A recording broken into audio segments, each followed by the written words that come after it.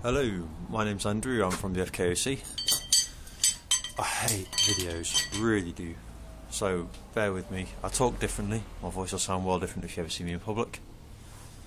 Yeah. Right. Basically, a few people want to know how to remove the rear beams from KAs. You know, you might want to polybush them, something like that, get them powder coated at the same time. So, what I've got here is a wreck of a car, and I'm going to show you the basics of getting it off. I'm not going to actually do it because I've just finished doing it myself now, so I thought I'd at least show you where all the bolts are and stuff.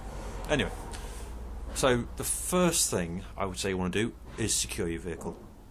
Now hopefully you'll have axle stands and a trolley jack. You want to jack it up on the rear beam. Yeah, you're going to be removing it, I know, but jack it up on there, it's the safest place. Probably dead in the middle if you've only got one trolley jack.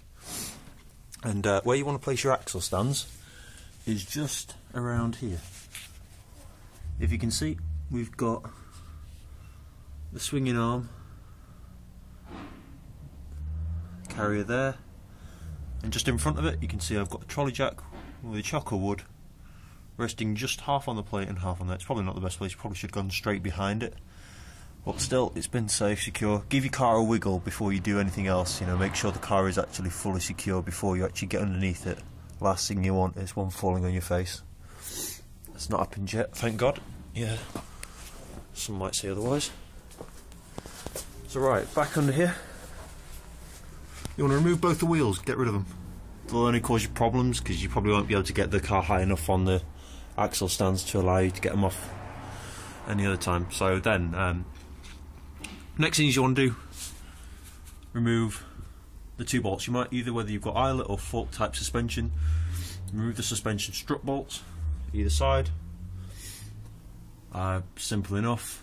Next things you might want to do is remove the 4 bolts holding both the hubs on, again on either side. Now the tricky part comes is those 2 big nuts at the back that were holding on the trailing arm. I'll show you them.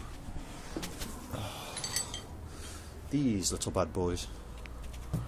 These are the bane of my life. I hate them. I've spent about half an hour trying to get one of them out. It was a pain, not very fun at all. But once you've got them out, all it should be a case of doing is getting your trolley jack and hopefully lowering the beam to the floor.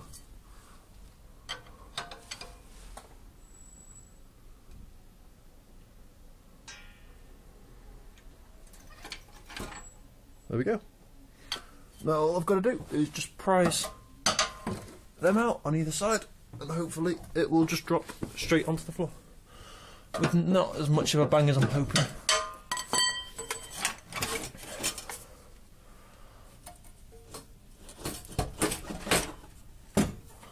Doesn't seem to want to play ball.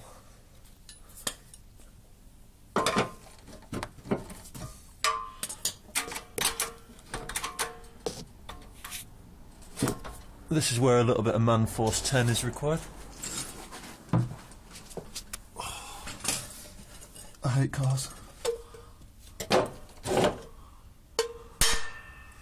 There we go.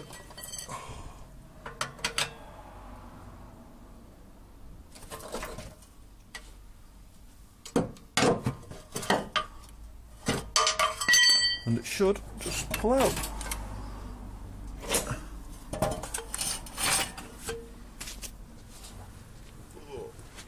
There we go.